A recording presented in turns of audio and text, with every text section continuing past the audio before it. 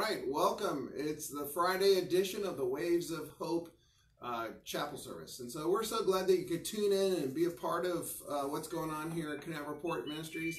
And so I just wanted to start us off with prayer and also give you a little heads up. I'm very excited about the worship music this morning because Josh is going to play the guitar for us for the first time.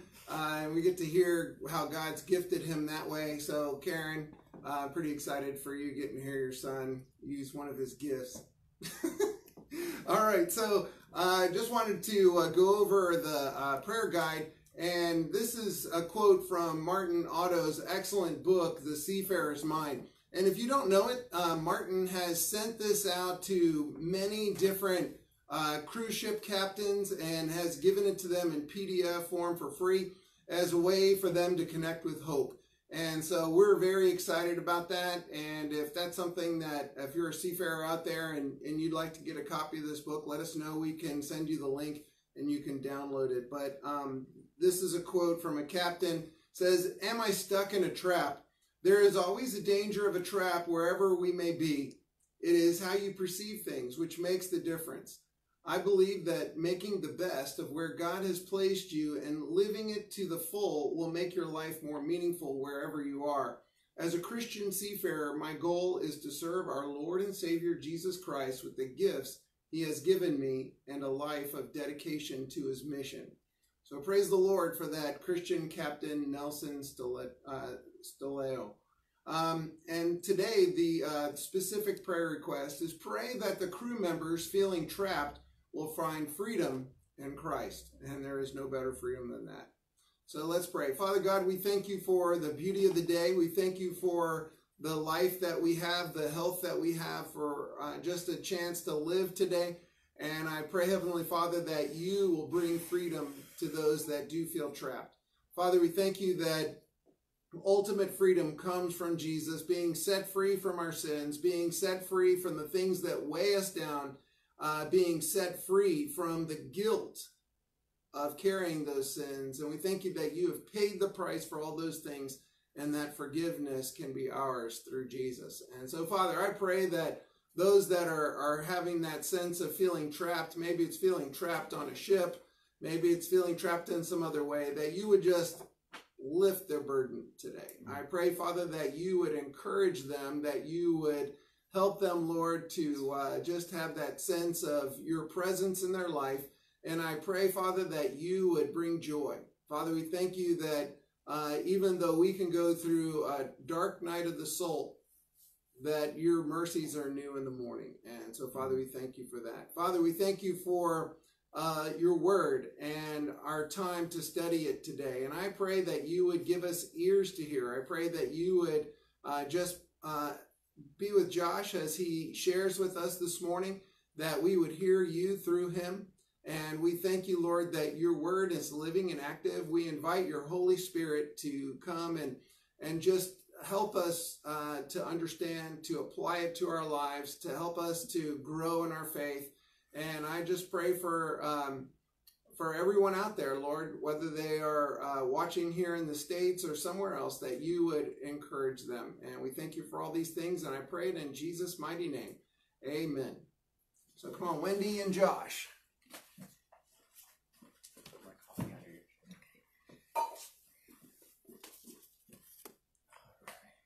Hi there, we're going to sing, or I'm going to sing Waymaker. Ready?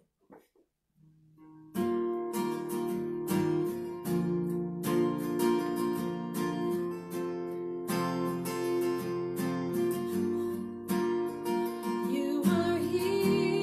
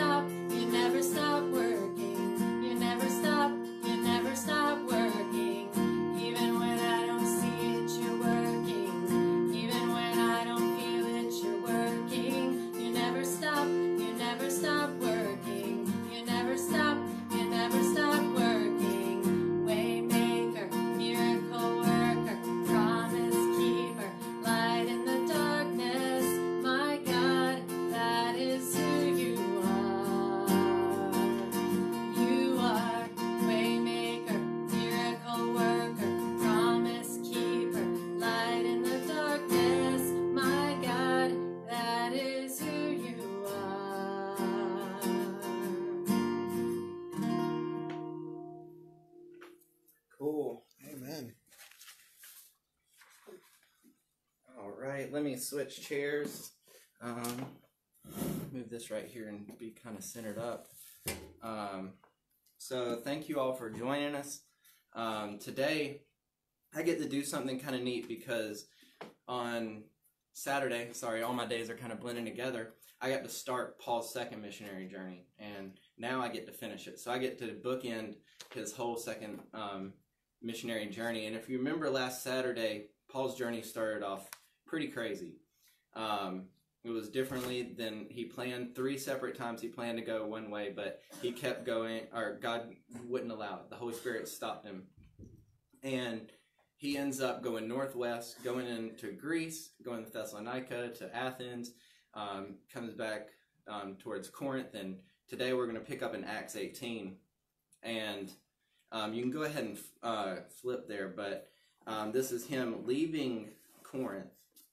And so this is Acts 18. We're going to be reading today verses 18 through 23. And what I want you to keep an eye out for in this passage is this one little thing. I'm not going to give it away, but Luke, the author of this book, he just throws it in there. It's just kind of like an aside. He's just like, it's just different from everything. You know, one of these things doesn't look like the other type of thing. So keep an eye out for that little thing while we're reading it. I'll give you hints in verse 18. But we'll get there. So let me read it to you, and then we'll talk about that. So starting off in verse 18, this is what the word of the Lord says. Paul stayed on in Corinth for some time, and then he left the brothers and sisters and sailed for Syria, accompanied by Priscilla and Aquila.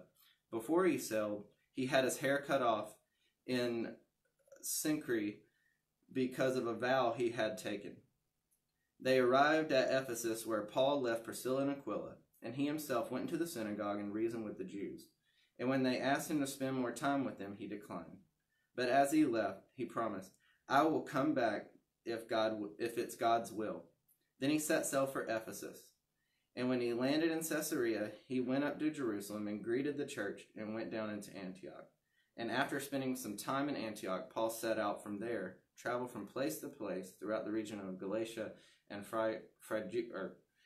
Phrygia, and strengthen the disciples. So, what was that thing that Luke just threw in there? It was a vow, right? And it's kind of weird how he just threw it in there, because he's like, well, Paul's moving from here to here to here, and by the way, while I was here, he cut his hair. There's no description of the vow. It doesn't say why he's taking it, but we know that if you're taking a vow, it's something serious, right? It's something that's important, or you might see that something is so difficult to complete that you should take a vow. And when we think about vows today, we see them all over the place. Like every president that becomes president of the United States, he takes a vow to go into office. If you get married, you make some pretty significant vows, till death do you part, for better or worse, richer or poorer. Those are some pretty serious vows that you're taking between each other. Or if you testify in court, you might even say, I don't just tell the truth, but I'll tell the whole truth and nothing but the truth. That's a pretty serious vow. Or maybe you're like me, you've been in situations where you're like, God, if you can get me out of this, I'll do anything you want. I remember in high school one time I forgot that we had a test, and I just remember praying, God, if you give me this test, I'll go anywhere you want. I'll do anything you need me to do. I just need to pass it. I didn't even know that we had it. I think I maybe have studied it. I don't know. But if you can just get me through this test, somehow miraculously, just give me all the right answers, I'll do anything you want, which is kind of the craziest vow I think you could ever take. But, in preparing for this, I was looking at the word for vow and oaths in the Bible, and it's actually referenced 82 times. So that's a good amount of times for a word to be used. And when looking at it, a lot of the verses were pretty conclusive about warning you not to take vows. It doesn't say that it's a sin. Thinking back to sorry, that threw me off for a second. But thinking back to getting married and taking those vows, it'd be a pretty silly thing, because we know that God loves marriage, that it represents the church to him, and it would be silly for him to be like, well, here's some marriage vows to be a sin, so that we're going to start our marriage off with a sin. That would be silly. But I think there's a couple principles that we can learn, even in this short little reference from Paul, and how that he completed it. And so the first one is this, that a vow, it's all about your integrity. And so straight away, whenever I'm going to give you an opinion, but this opinion's not found in the Bible. This is just what I believe Paul was doing here. It's my best guess of why he took the vow. And, you know, when we think about vows, probably the most famous one is the Nazarene vow. John the Baptist had taken it, and what its whole and sole purpose was to set you apart and make you be different from everybody. You weren't allowed to cut your hair. You couldn't drink wine or any type of alcohol, which would have been hard to do because it's not like water was very clean back then. You couldn't touch anything that was dead or blood. So that was a pretty big deal. But we know it wasn't that vow because he would have had to take it in Jerusalem. But I think the vow was this, that he was taking it simply because he wanted to be reminded of why he was in Corinth. Because he cuts his hair right after he leaves Corinth. And, you know, if you think about the city of Corinth, I know Mike talked about it yesterday. He talked about it a little bit, but their most famous building was actually one of the 7 wonders of the ancient world. It was the temple to Aphrodite. And in it, they had temple prostitutes that you would use for worship, I guess. And Corinth itself was like a modern day Las Vegas, or if you were to think about Brazil's Carnival Festival just happening all year long. That's kind of how this town was. The underlying rule, that was the unspoken rule, is that anything goes. So Paul not cutting his hair, I think, was probably just a way for him to remind him why he was there. You know, I'm going to do this because every time that I have to brush my hair behind my ear, or I get up and my hair's in my face, it's going to remind me, God, I'm here for you. I'm here for your purpose. And that just kind of reminded me of this quote. It actually was from one of my high school football coaches. He used to say this to us. He'd say, character is who you are when people are watching, but integrity is who you are when nobody's watching. You know, it's not easy to do things when all the cameras are on you. But it's a lot easier to do things when you have that pressure, that oversight, than when you don't have anybody looking over your shoulder. You know, and that's what integrity is. It's vows and oaths. They test you to remain truthful to your word. And when Jesus talked about this in the Sermon on the Mount, he actually says it's better not to take vows. He says this, and it's Matthew 5:37. He says, it is better to just let your yes be a yes and your no be a no. And if you think about it, if you're taking a vow, ultimately, this is God's world. He's sovereign over it. So if you take a vow, it's between you and him. Even if it's with another person, there's, in some way, it's kind of like there's 3 people in it. And so a vow is about relationships. And so the first thing is that, the first principle we got to realize is that a vow is about integrity because it's going to test who you are. And the second thing is this, is that your word is really all that you have. And so if integrity is the way you act, your word is really who you are, and it'll be shown in your actions. And in Matthew 7:16, Jesus says this, that when talking about who is a Christian and who's not, he says, we'll know them by their fruit. We'll know them by the fruit that their life produces. We'll know if they're a good tree or a bad tree. And as Christians, we should take that very serious. You know, the oaths we take, the vows we make, they don't only reflect us, but they reflect the Lord that we represent, Jesus Christ. And if we're called to be Christ followers, it's kind of like this. Imagine, you know, I don't know if you like painting, but I know there's a lot of people that are auctioneers and they work in the art gallery. Well, one of my friends on board, Jackson, he was talking about these paintings. And Jackson, I hope you're watching this because you taught me a lot one day. But you were like, look at the brush strokes in this picture. Isn't that crazy? Or look at how they blended these colors together. And it creates a whole new one.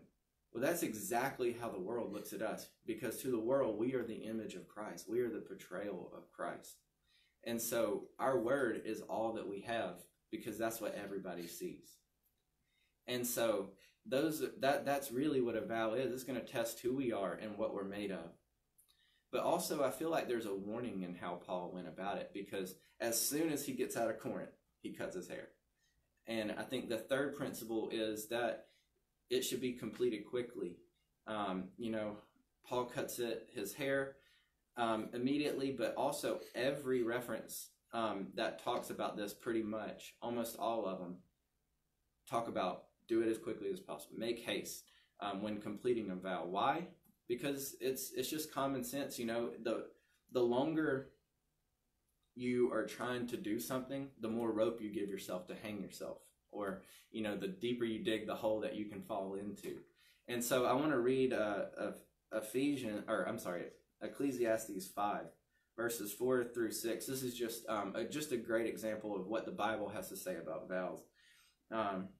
When you make a vow to God, do not delay to fulfill it. He, that being God, has no pleasure in fools. Fulfill your vow. It is better not to make a vow than to make one and not fulfill it. Do not let your mouth lead you into sin, and do not make protest to the temple messenger. My vow was a mistake. Why should God be angry about what you say and destroy the work of your hands? And so the neat thing about vows is, yes, it's something that you take before God. Yes, it's something that's serious, and most of the time it's taken at the start of a covenant, which is a special relationship and a special vow that you make before God. But there is redemption. And that's my fourth principle is, we're not always going to keep our word. We're going to fail. We've all sinned, and we're going to sin again. But the God who created this world and everything in it, a perfect and holy God, the ultimate vow keeper, because even from creation, or the moment that we sinned, he said, I'm going to bring salvation to you through the death and resurrection of Jesus Christ. He says this in Romans 8:1, that therefore there is no condemnation for those who are in Christ Jesus. And in Matthew 7:7, he says, ask and it will be given to you. Seek and you will find. Knock and the door will be open to you. And these are promises or vows.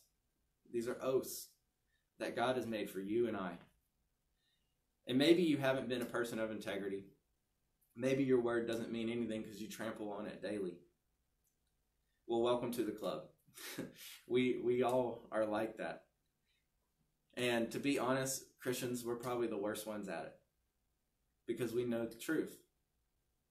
But the good news is this, is that there is nothing that can separate you from the love of God when you put your faith in Jesus Christ.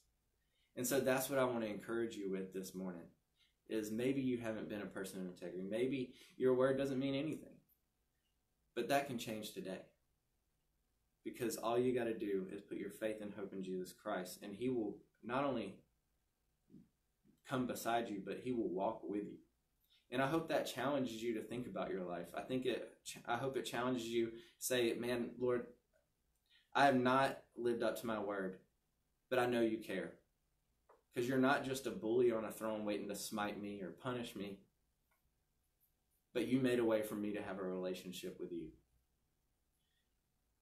And so my question, I guess, for today is this: will you accept him if you haven't already? Will you make a vow to him today? Say, Lord, I want to be yours. I want you to adopt me as a child into your family. Because that's exactly what he does. And when you become a Christian, you get full sonship or daughtership into his family. You get the rights of Jesus Christ. That's called justification. Or maybe you're just sitting here today and you're just like, God, I haven't been living my life for you.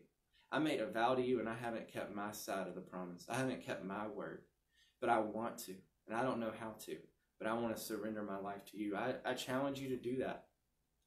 And so that's my encouragement. That's my challenge for you this morning. I hope that it will do that. And I hope that you will stick with us for the rest of the book of Acts. It's starting to come to a quick close, and we've really enjoyed you being with us. Please be encouraged on the ships. I'm so happy that the anthem is on its way to India, or actually it's there. So I saw that cool video that Royal Caribbean put out. So welcome home. If you were on a Royal Caribbean ship and you're Indian, that's great. I'm so happy for you guys. I hope that you get some well-needed rest and relaxation. But if you're out on a ship, let me just say a prayer for you and for everybody else that's watching, then we'll go on and have a great day or a great evening wherever you're at. So, dear Lord, we just thank you for today. God, we thank you that you are the ultimate vow keeper. That, Lord, even from the moment that you breathed life into this earth, Lord, into our lungs, that God, you made a promise that I will make a way for you. I have made a way for you. And Lord, I pray that if anybody is thinking that I've never seen a vow lived out, that they would just look at you and say, God, if you're God, that means you're perfect. That means you're holy. I can trust you with this. And Lord, that they would trust their life to you. And Lord, I pray for anybody that's on a ship right now, Lord. I know that you've spent over 2 months on board, that, Lord, it's hard. God, I pray for a sense of peace.